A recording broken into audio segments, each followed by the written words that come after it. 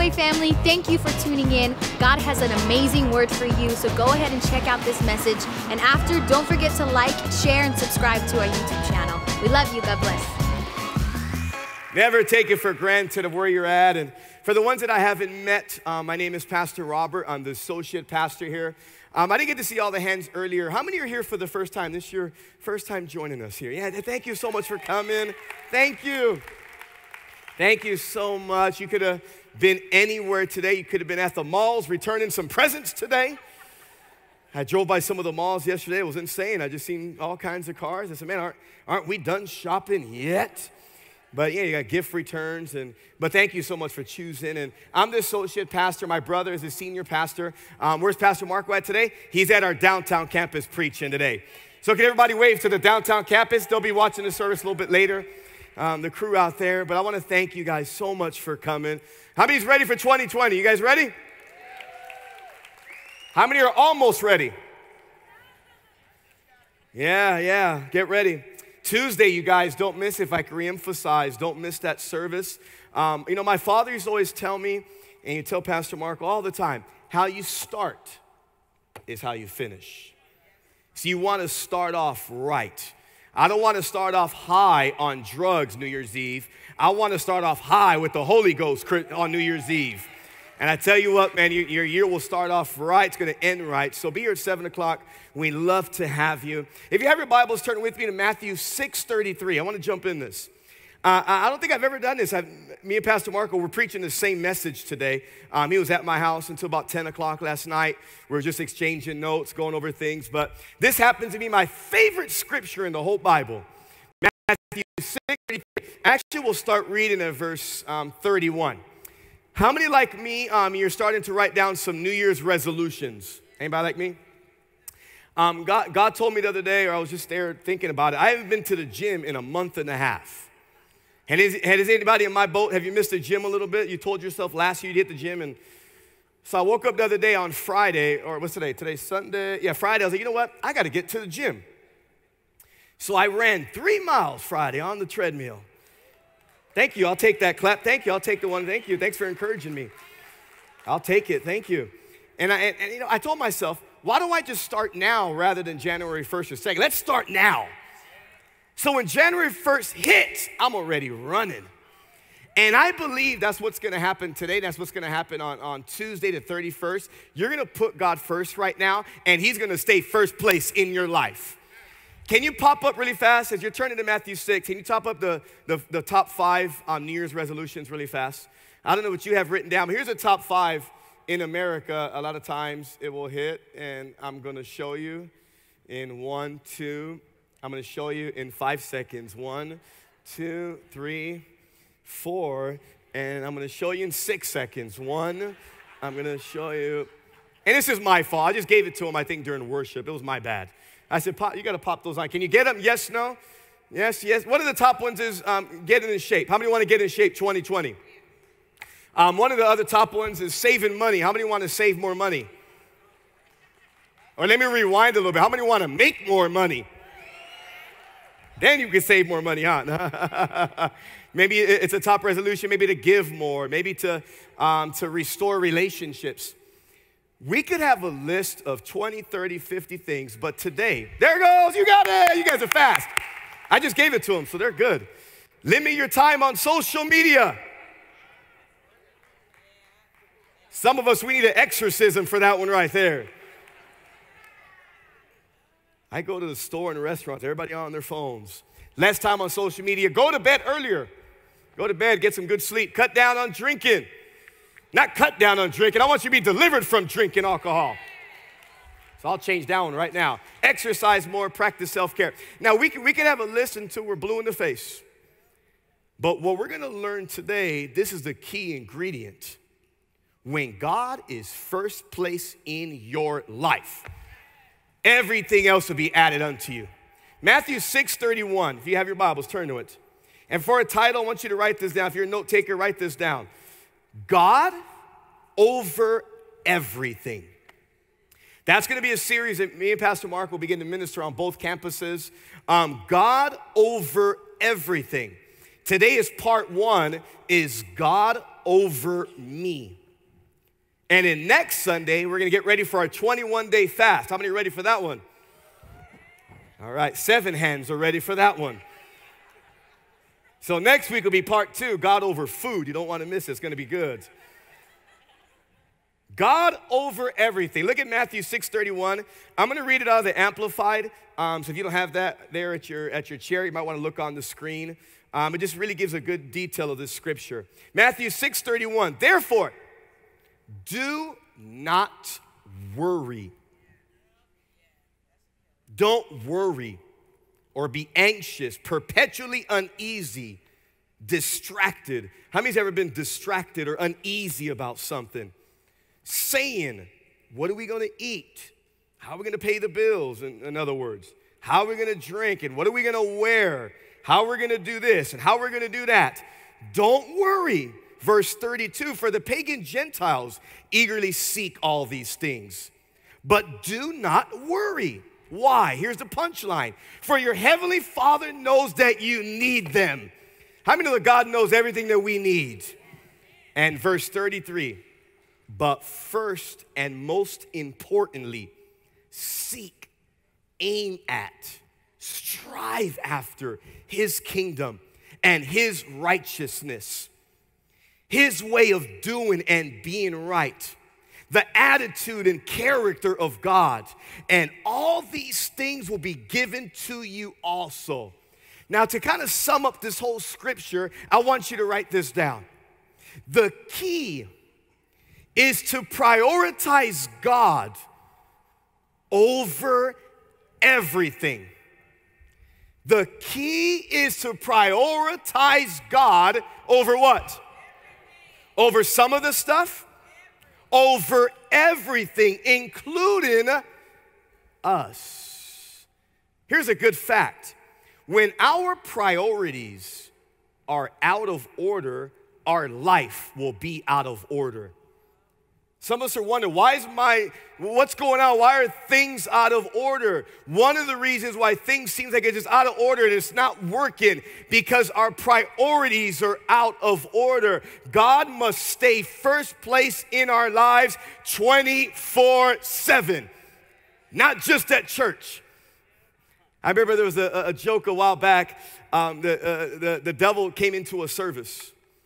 And the devil came into a service and he was in the back row. And the preacher was like this, he started preaching, and all of a sudden the devil just starts going hysterically in the back. He just starts laughing his head off. And he's laughing and laughing. And the preacher's just trying to ignore him and just going after it. And the devil just keeps on laughing and just, like the pastor said, the biggest joke in the world. So finally the pastor stopped. He goes, okay, this is getting out of hand now. He goes, why are you laughing so much? He goes, it's funny. You got all these people here on a Sunday. That's awesome. I get to keep them Monday through Saturday.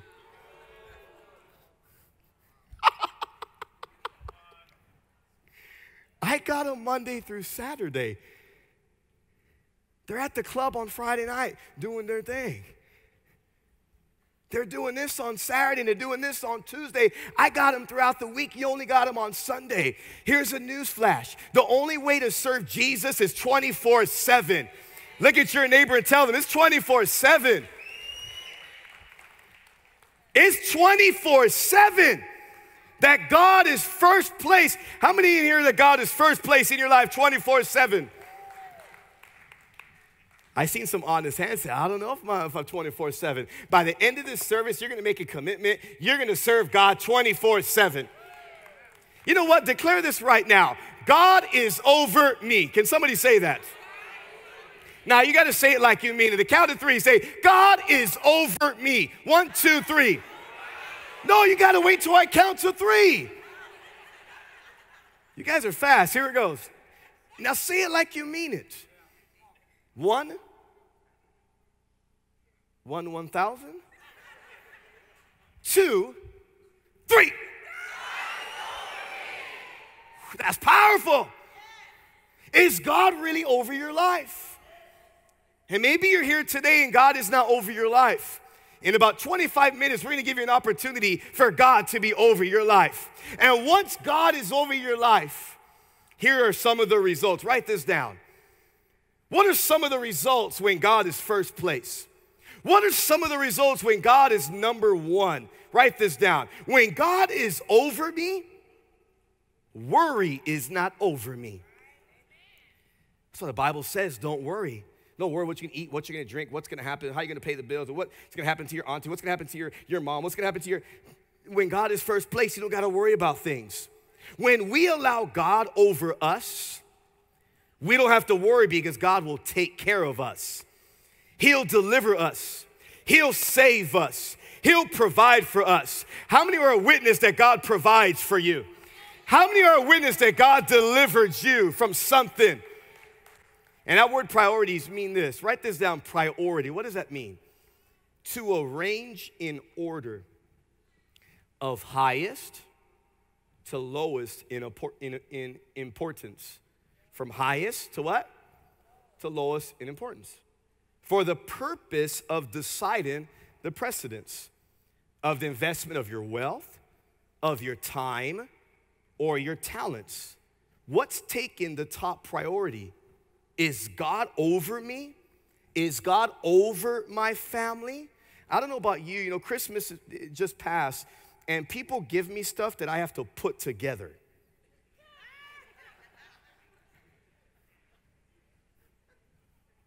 That's a nightmare in my house. How many are good at putting stuff together? How many pay people to put stuff together for you? Veronica is better than me in putting stuff together. And I think one of the reasons is I have zero patience. My wife tells me every so often, and she needs to repent of this. She tells me once in a while I got ADHD. Yeah, she says that. Lord, forgive her, Father. She'll be okay. Because when you give me directions and follow this one and do this and do that, I'm like, I just want to skip. Give me the product. I just want to see it work. See, things that are out of order never works. Can you put up that Coke machine just for a symbol? Do you have that Coke machine that's out of order? How many have ever seen a Coke machine and you've seen it out of order and you want something to drink? I don't care if that soda costs normally $1 and you decide, well, it's out of order, but I'm going to put $5 in that thing. You could put $20 in that Coke machine. You are not getting a Coke. Why? Because the machine is out of order. How many of us are trying to get the right results, but we have the wrong order? God is saying, put me first and watch things work out. How many's ever tried to do life without God? Where does that lead us? Place of chaos. It's kind of like putting those parts together, parts everywhere, and nothing seems to work. But when God is over me, I don't have to worry about too much. I don't have to worry about nothing because God is going to take care of us children. How many believe that? Now, am I saying things are going to get easier? No, they're going to get tougher sometimes. Things are going to get tough. I just seen the news yesterday. I'm a big news fanatic. One of the reasons I watch the news, I want to see how the end time is playing out. I'm a big end time studier. I want to see how it's playing. Did you see the news this week? Did you pop that thing on the screen, the article? Iran, Russia, and China are joining forces. Now, if you know the book of Revelation, these are the three countries right here that come together. Our United States Army can't come against that. The only thing that's going to destroy that is God himself in the battle of Armageddon. We can't handle that. When I seen that, I said, our military can't fight that. And according to scripture, it's true. The only person that's going to defeat that, his name is Jehovah God, Jesus, King of Kings and Lord of Lords, in the battle of Armageddon. Why do I bring that up? There's going to be fights you're going to face in 2020. There's going to be things the devil's going to try to come against you. But I promise you, if you put God first, everything will work out. Can I get an amen? Are things going to come against you? Yes. The devil doesn't sleep.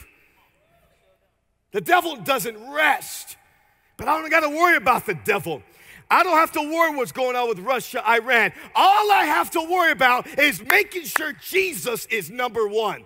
If Jesus is number one in my life, I don't got to worry about a thing. Now, if Jesus is number two in your life, man, you shouldn't sleep for a week. And the devil doesn't care how he takes that place. He'll bring unforgiveness. He'll make you mad with somebody in this room. He'll make you mad with somebody at your job. He'll make you mad at somebody in your family, because unforgiveness clogs up the communication with God. The Bible says this: me and you can't even be forgiven unless we forgive others. You guys get that? He'll use drugs. He'll use a job. Every job that I've had, my mama taught me, look, you don't work on Sundays, and if you have to work on a Sunday, you'll go on at 1 or 2 o'clock after you've went to church. So one of my first real jobs was selling cars. And Sunday, oh my gosh, that was our day to sell cars. Back then at Moreno Valley GMC, where I worked, we'd sell anywhere from 20, sometimes 40 cars in one day. If back in those days, that was 99 and 2000, when you sold 2 cars, they gave you an additional $500 bonus. When you sold 3 cars, which on a Sunday, you could do that. If you sold 3 cars on a Sunday back then, they called it the hat trick. And they would give you $1,500 bonus. How many know that's good money? If you were top salesman of the weekend, they would sometimes give you $2,000 for the top salesman for that weekend. So man, you could make $5,000, $3,000, you could make $10,000 in a weekend. That's tempting to skip church on Sunday when I was 99 in 1999. But thank God, Pastor Marco was my boss, one of the bosses. But he wasn't the big boss. He had another boss above him. I said, Marco, you know, you know what Mama said? We got to go to church on Sunday morning.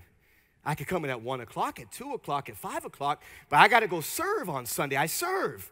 I teach Sunday school. I teach youth group. I got to go serve. You know what Mama said? He goes, oh, no, I'll talk to the boss, but we don't know. And man, they would talk to the boss. Okay, we'll let you come in at 1 o'clock in the afternoon, but you better sell a car when you come back. Man. I'm here to tell you over and over in my life, and you've seen it in your life, when you've put God first, God will always come through. Come on, can I get an amen? He's good. You don't have to worry. Jesus commands us not to worry, but to trust him. Worry is not only self-destructive. I want you to write this down. Worry is not only self-destructive, but it's a sin to worry. It's a sin. That's why God commands us, don't do it. It will never lead to God's blessings or provision. That word do not, you know, Matthew 6:31, do not worry. Let me break that down just for a second. Do not. What does that mean in this scripture? Do not means this: an expression and absolute denial. I am not going to worry. That word do not means God forbid. God forbid if I start to worry. That word do not means never. Never worry. No, none, nothing. The last one, reject. I reject worry. Why do I reject worry? Because God is first place in my life. And what he says in Scripture will come to pass in my life. And not only in my life, in my family this will come across. Not only in my family, San Bernardino is turning around in Jesus' name. Why? Because we got a group of Christians. We got a group of Christians who is putting God first. So everything I begin to touch, I got the Midas touch with Jesus. How many want the Midas touch? How many want when you show up to a company, the numbers go up because you're in that company? And not because just you are in that company, it's because you put God first. How many have kids in this place? How many want their kids to serve God? How are our kids going to serve God? It's in the scripture. Put God first. If your kids see you come to church today, cussing out mama on the way home, what do you think your kid's going to pick up? Do you think your kid's going to pick up the Bible study that he got in the morning? Or is he going to pick you up cussing out mama or husband on the way home? Well, the word is powerful. The word is powerful, but they're looking at our example. So as the kids get a little older, they say, wait a minute, this is probably not real. I think mom and dad, this is kind of fake. Because I see dad going like this, then I see dad giving the bird on the way home. Which one is real? I see dad getting drunk on Fridays and wrecking the car. But then I see dad going to church on Sunday and he's there. Which one is the real person? And before you know it, as parents, we're showing our kids one thing in church, but we're showing them another thing when we get home. And what we're showing our kids when it comes down to it, that God is not first place in our lives. So when God is first place, we don't worry. Someone say, don't worry. If you have God first place in your life now, you guys got it. Number 2, what happens when God is first? What kind of results do we get when God is first place in our lives? When God is over me, I will have everything I need. When God is over me, when he's over us, I will have everything I need, including physical, emotional, relational, and spiritual needs. When God is over me, I have everything that I need. And that's emphasized in verse 33. First and importantly, seek him, strive after him, his righteousness, and all these things will be given to you. See, God over us will always lead us to provision and increase. Write that down. That's a good statement. God over us will always lead us to provision and increase. Psalms 23, verse 1. I love this scripture. And I think Pastor Marco tapped on this a little bit on Christmas Eve. Look at Psalms 23, 1. The Lord is my shepherd. I have everything I need. Will lack nothing. Will lack nothing. Will lack nothing. When God is leading our lives, we will not lack nothing. We're not going to fail with Jesus. We're not going to fail when God is leading us. That word lack means this: to be without, to be in decrease, or make lower, to have a need, to be in want, to cause to fail. How many know if God is leading you, he's not going to lead you to failure? I remember when we started this church, people try to talk us out of it all day long. I've told you the story 1,000 times. You're going to San Bernardino, you're crazy. There's no money there. There's no this there. When God is leading us, there will be no lack. Not only did we come up with the down payment for this building, we're going to pay off this property in Jesus' name. I got 7 claps. I'll take it. I don't care. I'm going to say it again, Hank, because you're looking right at me. I know you're with me. Hank, not only did we come up with the down payment, Hank's one of our children. Our children's pastor. Get it for Hank. Hank and Susie do a wonderful job.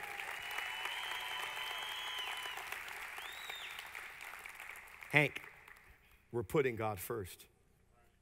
So if we put God first, we're not going to be in lack. I don't care what this city is going through. I don't care that the state of California is pretty much bankrupt. We owe more money. There's not even enough money in the world to pay off California's debt. But I don't go off California's debt. I'm under the kingdom of heaven.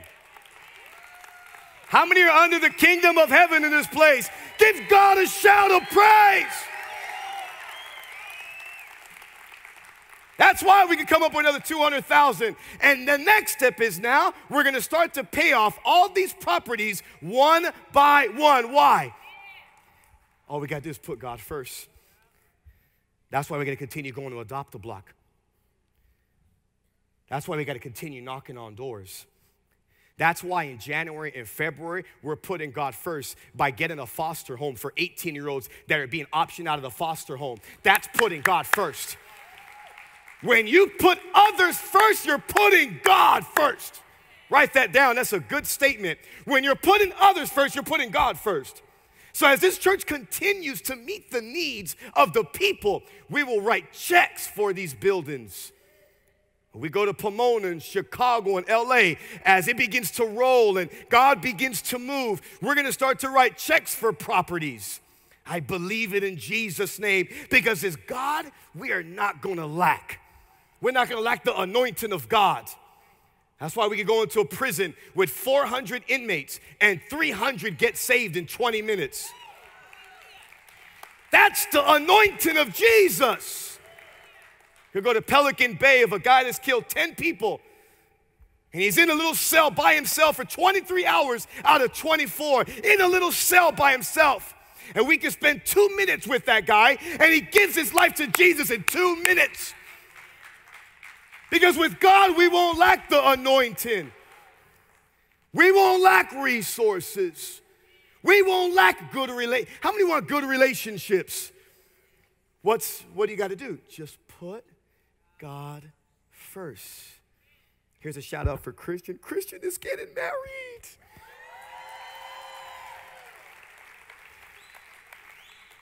Congratulations, Christian, you're in the back. Congratulations. He has a great relationship with his fiancée in a while because God is first.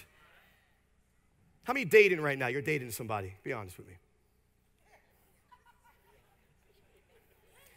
I'll be honest because some of us try to hide our boyfriends or girlfriends. I'm single, pastor, and I go to the movies and you're holding a girl's hand. Oh, this is my girlfriend. She is. Man, you come to church every Sunday by yourself. And then this happened. It happens all the time. I'll look at the girl and say, oh, man, what church do you fellowship with? And she says, I don't go to church right now. I've done it because I'm crazy like this.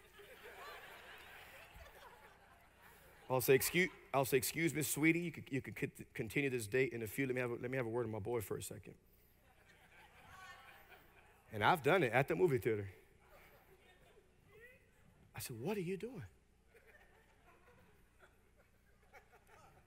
What do you mean what I'm doing, Pastor? I'm on a date.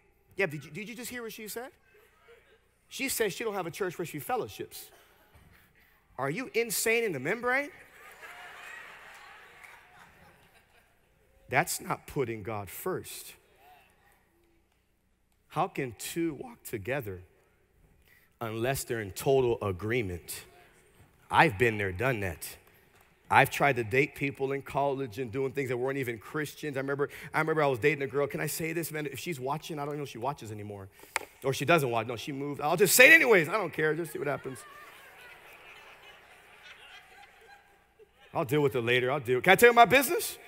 Because someone needs to be set free from a boyfriend in this place, maybe. I'm going to save their whole life. I'm going to save 30 years of their life right now. 1999. Man, a lot of crazy things happened in 99. 99, I'm working, right before I went to the car dealership, I was working at a bagel shop, and I met a girl. She was a Mormon. And, you know, we believe different things. Okay, I'm not here to talk about Mormonism, but we don't believe the same stuff. We don't believe the same stuff. Okay, Mormonism is a cult. I'll just leave it at that. That's a whole other conversation. You join evangelism, we'll talk about more religions, okay? I was living at Pastor Marco's house at the time. And he found that I had a girlfriend. I was hiding the girlfriend. Hiding.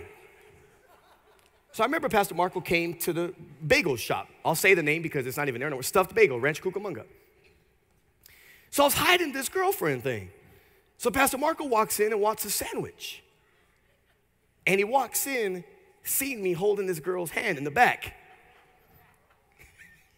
I said, let go of my hand. That's my brother. Let go of my hand. My brother just walked in. He don't know we're dating. And Marco said, Pastor Marco, he goes, what was all that about? I said, that's my girlfriend. He goes, how come you haven't brought her over the house? I said, I can bring her over the house. He goes, what are you hiding? This is the middle of my shift, man. I'm just trying to make some sandwiches and get out of there. He goes, how come you haven't brought her to the church? How come I haven't brought her to meet Lisa, meet the family? I said, she's a Mormon. He goes, what did you say? He's okay, we get to the house, we'll talk. Finish your shift. I had things that were out of order. This was one of them. I get home, you can ask Pastor Marco. I get home, I had an upstairs room, and I don't know how he did it in this matter of time. He went to Berean, did something. He went to Berean and got a bunch of literature. This is when he's have literature, Christianity versus other religions. And he had 5 of these things on my bed with a video cassette. Back then he had video cassettes. Pop this video cassette in. I want you to really see what you're doing. You're out of order. I want you to look at this. You tell me what you think afterwards. If you still want to have this relationship, me and Lisa have a luggage already waiting for you. Ask Marco later when you Pastor Marco.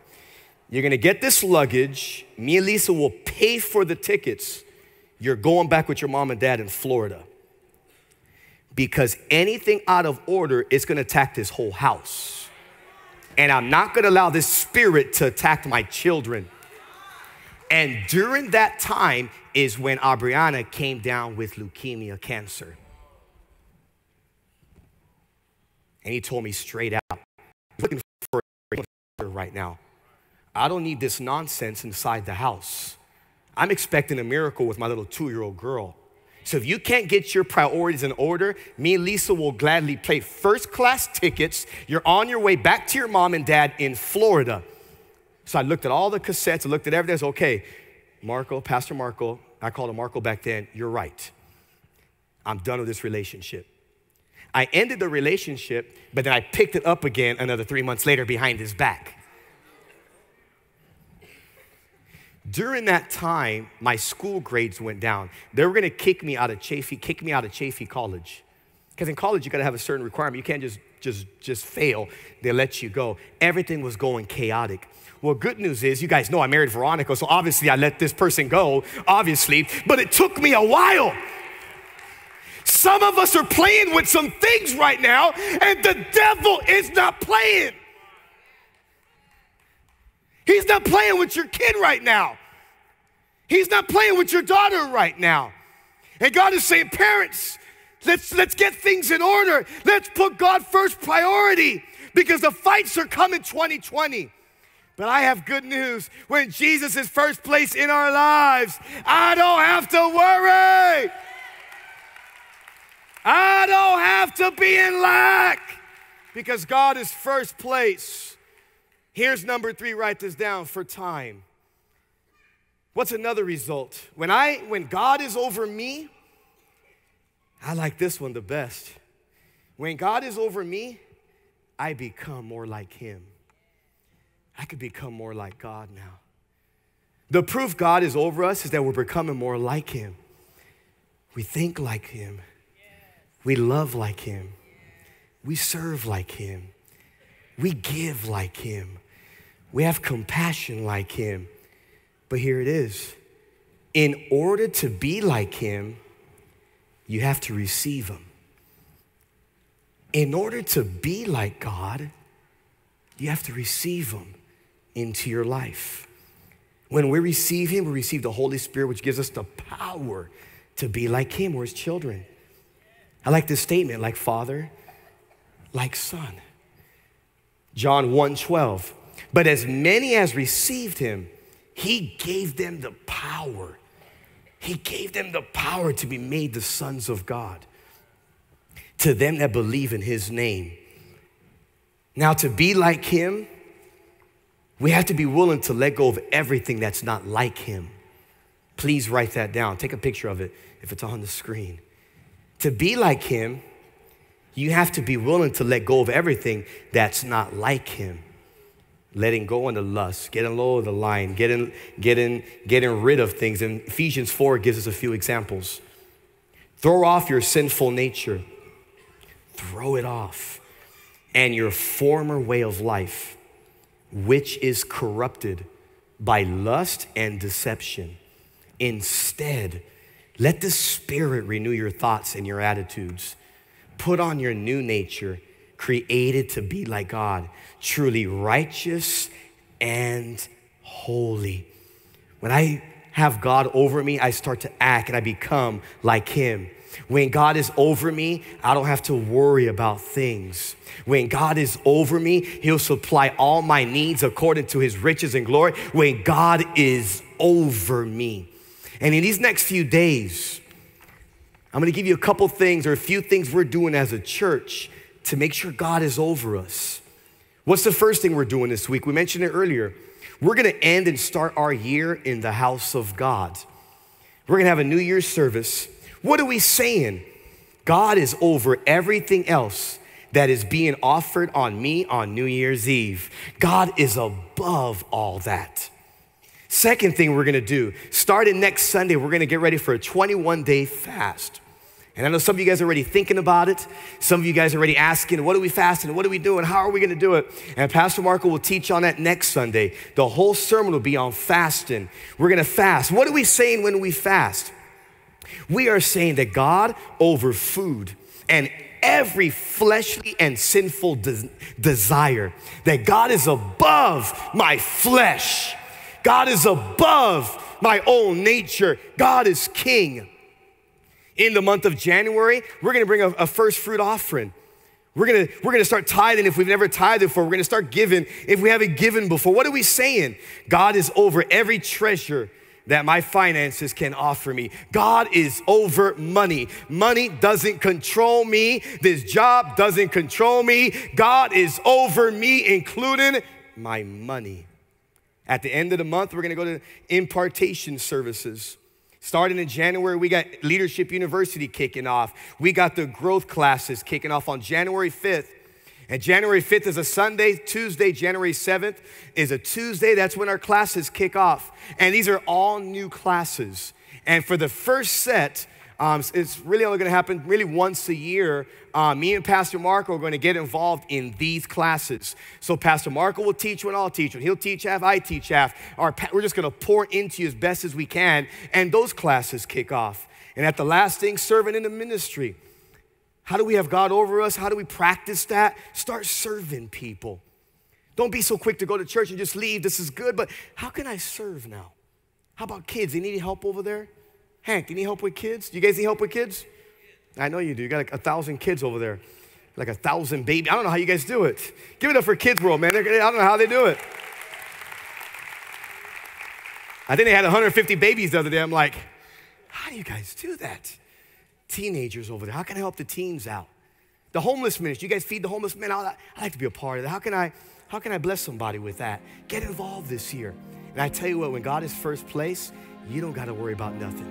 Thank you so much for tuning in to today's message. We pray that you were encouraged and empowered. Don't forget to check out some other messages we have on our YouTube channel and share, subscribe to the wayworldoutreach.org. We love you. God bless you. Have an amazing week.